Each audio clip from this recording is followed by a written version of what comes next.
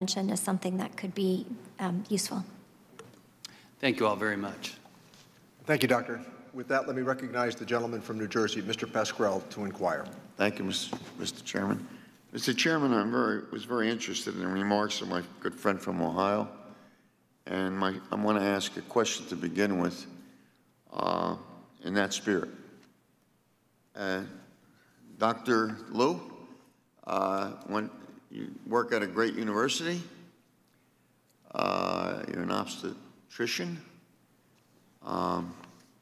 You have a lot to offer here, as all the other panelists have. But I want to ask you something. There was the report from the Institute of Medicine back in 2003, and it was regarding unequal treatment and racial and ethnic disparities. So the providers are on the front lines of ensuring that health care is equitable. What are physicians doing? Because you do a lot of education with our residents to improve their knowledge of social determinants in health equity in order to provide better care. What are physicians doing? Dr. Liu? You're right. You know, we have decades of research that really kind of documented unequal treatment in various areas of healthcare. But it took someone like Serena Williams to actually call it out, to bring some public attention to this.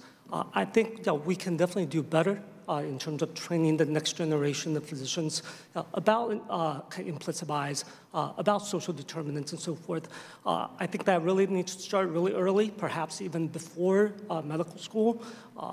I was fortunate to be encouraged to pursue a broad liberal education at Stanford, where I was encouraged to take classes in communication and psychology and anthropology, which I think in the long run really made me a much better doctor. In my medical training, I was in a special program, the joint medical program between Berkeley and UCSF, and we spent that first year doing home visiting. I still remember visiting an elderly couple in Little Italy in San Francisco, and they were just like the nicest people. Right? They baked cookies for me every time I visited. You know, I didn't have a whole lot of medical knowledge.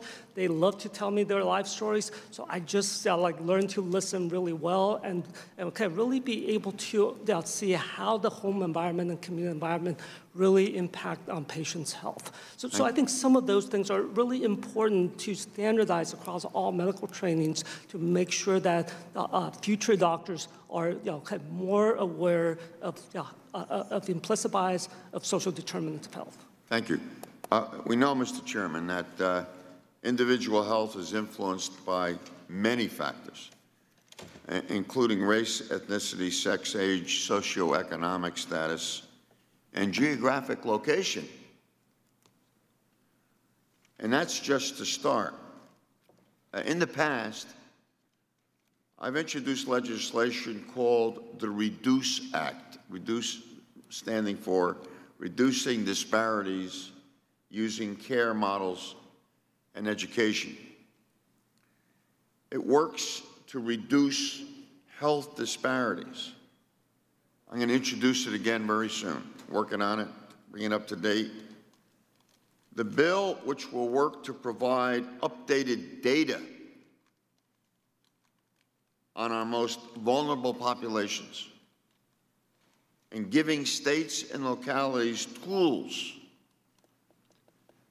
to better understand laws and projects that impact public health. I think this is critical to the issue listening here today, reading what your testimony, all of you have said. What do very different districts have to do with the major problem here? An individual's long-term health status is determined by poor health status, by disease risk factors, and by limited access to care. And yet many of these cases, there is not a problem of access to care. The last predicate is so painful because it should be preventable. Tragically, women in this country or more likely to die from childbirth or pregnancy-related causes than women in other high-income countries. We've heard that on many times today. An American mom today is 50% more likely to die in childbirth. And Mr. Chairman, that simply, Chair Lady, that simply is not acceptable to any of us. But in order to say that, you say, well, then what are you going to do about it? See, we're good maybe at times analyzing, and we're very poor responding to the problems and getting something changed for the better. I yield. Thank you.